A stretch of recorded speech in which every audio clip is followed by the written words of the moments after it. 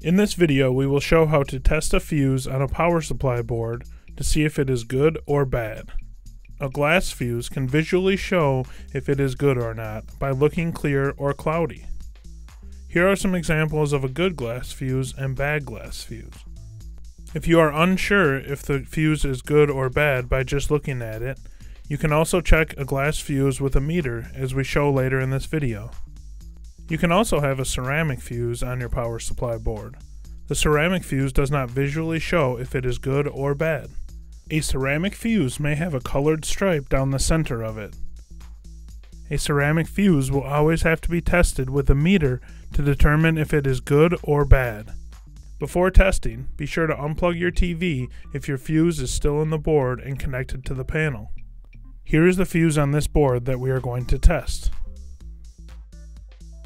Set your multimeter to diode mode. The meter reading should show as open. Then place one lead on each side of the fuse as we show in the video. If your meter continues to show as open after you've made contact with the fuse, then you have a bad fuse. If your meter shows all zeros and is beeping, then you have a good fuse. Since the meter shows all zeros and is beeping, we have a good fuse on the board.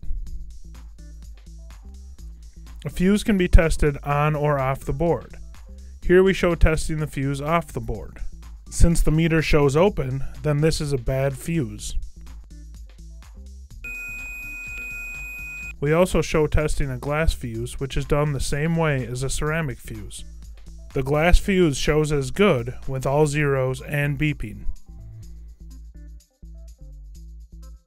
Thank you for watching one of our many tutorials here at ShopJimmy.com. If you have any further questions regarding your repair, simply post a question in the comment section below. We strive to learn and share new TV repair tips every day. Subscribe to our YouTube channel and grow with us.